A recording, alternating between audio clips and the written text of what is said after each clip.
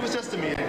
Action News cameras rolling as Detroit City Council President Charles Pugh left a meeting with Governor Snyder and Treasurer Andy Dillon at the state's offices here in the New Center area. And not long after President Pugh left, Councilman Kenneth Cockrell Jr. also arrived for a similar closed-door meeting to talk about what to many seems inevitable for Detroit, the appointment of an emergency financial manager. Will you talk to me? No, I can't. They did not want to comment, but Monday afternoon, Action News also spotted Councilman Andre Spivey and James Tate coming and going from what appeared to be separate meetings with Treasurer Andy Dillon.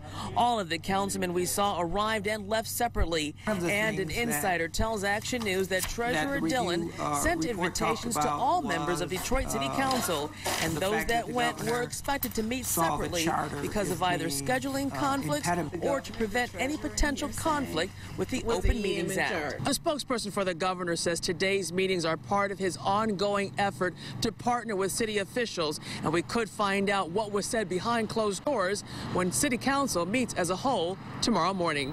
In the New Center area, Kimberly Craig, 7 Action News.